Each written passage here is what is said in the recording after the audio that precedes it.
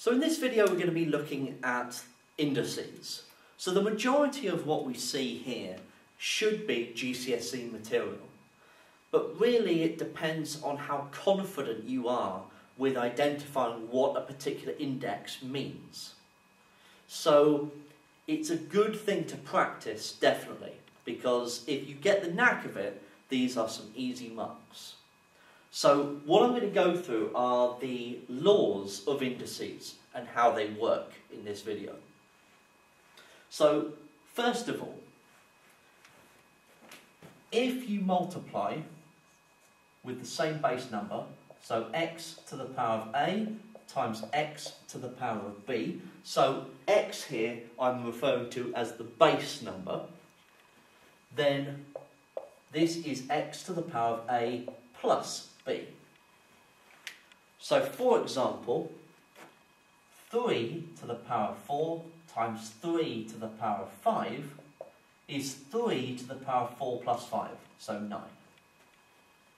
Okay, so that would be the first law of indices, if you will. So let's look at another. If you instead divide, but still have the same base number, so x to the power of a divided by x to the power of b, then this is x to the power of a minus b. So 5 to the power of 7 divided by 5 to the power of 2 is 5 to the power of 7 take away 2, so 5 to the power of 5.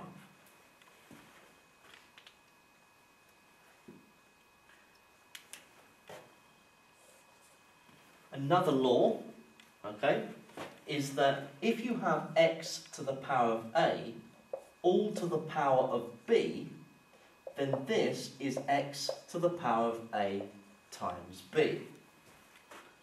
So for example, if you had 4 cubed and this was to the power of 5, then this would be 4 to the power of 15. Now what's useful is that you could rewrite this as 4 to the power of 5 cubed. Okay? You can reverse those because 3 times 5 is the same as 5 times 3. So both of these would give you the same answer. And it's useful to know that you can switch those two around in order to delegate the order. Well, in order to choose the order, if you will. So what else have we got? Well, there's also understanding what we mean by a negative index. So x to the power of minus a, for example, if you have a negative index, then this means that it is 1 over x to the power of a. So examples of this are 3 to the power of minus 1 would be 1 over 3 to the 1, so just 1 over 3. 2 to the power of minus 3 would be 1 over 2 cubed, which is 1 over 8. Okay? Then,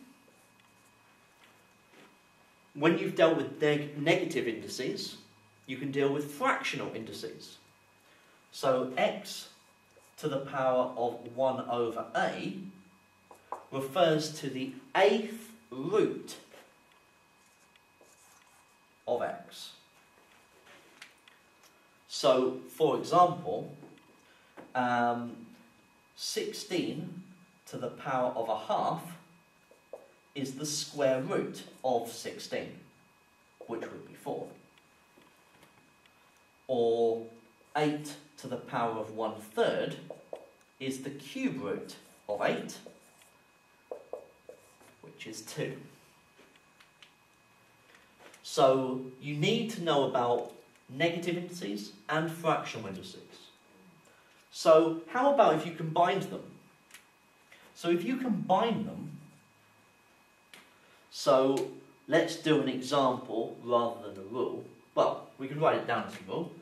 X to the power of a over b. Well, let's not do that. Let's do minus 1 over a then. Okay, so combining those two, this would be 1 over x to the power of 1 over a. Okay, which would be 1 over the 8th root of x. But in a similar way, you could incorporate as well fractional indices and that third rule. So you could have something like x to the power of a over b, which I previously wrote down. Now that is equal to x to the power of 1 over b all to the power of a, because a times 1 over b is the a over b. That's using that third law there. And because we had that interaction where you could switch them, you could write that as x to the power of a all to the power of 1 over b. And this is especially useful when you're thinking about doing a root first or the index first, the cubing or squaring. So as an example of that, I'll just get rid of these bits. As an example of that, I would probably say something like,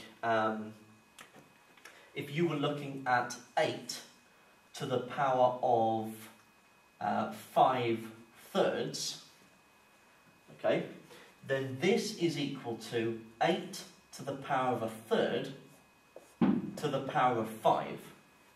Now, 8 to the power of 1/3 is the cube root of 8. So that's 2 to the power of 5. Now 2 to the power of 5, 2, 4, 8, 16, 32. Now I could have gone about this in a different way. I could have said, well, 8 to the 5/3 is 8 to the power of 5 to the power of 1/3. But the problem with that is that 8 to the power of 5 is a big number. And then I've got to do the cube root of a big number that I don't really know. Okay, so I wouldn't necessarily recognise the cube root would be 32. This is a non-calculator paper, remember.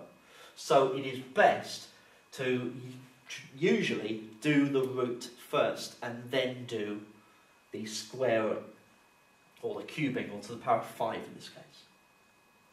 So the only thing that's left, really, about indices to make sure you know is that anything to the power of 0 is 1. Okay, x to the power of 0 is 1. So 3 to the power of 0, for example, is 1. 4 to the power of 0 is 1. 1,000,000 to the power of 0 is 1. And these are the rules of indices, the laws of indices, and that's how they work. And we'll be looking at exam-style questions in the following video.